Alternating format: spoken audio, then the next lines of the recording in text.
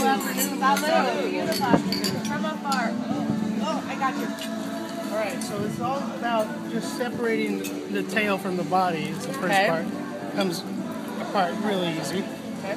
You save the heads for later for sucking the brains out for the juice. Yeah, yeah. And then here, just at the top of the tail, you just kind of start squeezing the sides apart and kind of go around the meat.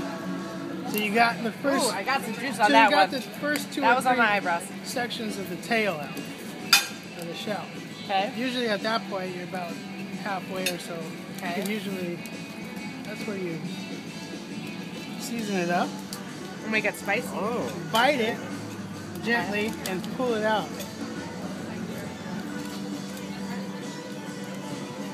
There you go. Okay.